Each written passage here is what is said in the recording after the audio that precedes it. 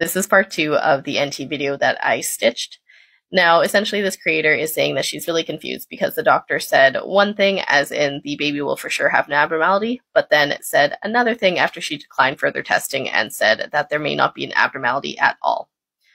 Now, a thing that I would like to really address about this is the fact that these are just genetic screening tests that we do.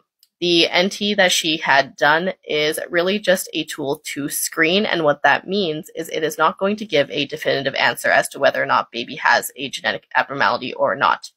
This is simply going to just tell you if your risk for a genetic abnormality is increased. So for her doctor to tell her that baby is 100% going to have an abnormality based on a 3mm NT is absolutely wild to me, especially when the cutoff for being abnormal is 3 or over.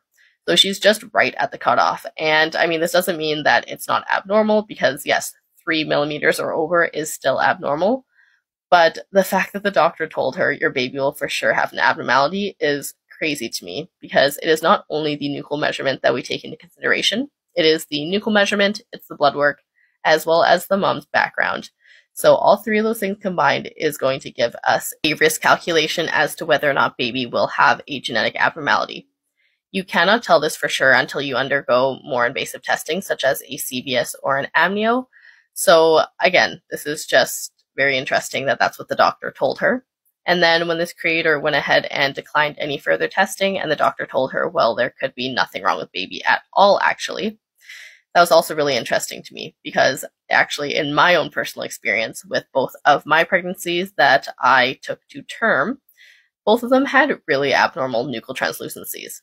I'm talking 4.7mm and 3.7, I believe, or maybe it was 3.8 for the second one that I had. And in the end, both of them were genetically normal. If you want more info about this, then you can definitely check out my video about this on my YouTube channel. But it is just very, very true that even if you have an abnormal NT, it can absolutely still be genetically normal. So in the end, the fact that this doctor did tell the patient that she would have a 100% chance of having a baby with an abnormality is so wrong to me. And I really hope this video does provide some sort of comfort to her, as well as to anybody else going through this situation. Because again, the only way that you can really tell for certain is if you undergo a CVS or an amnio. And even if your NT is really, really abnormal, like it was in both of my pregnancies, your baby can still be absolutely genetically normal.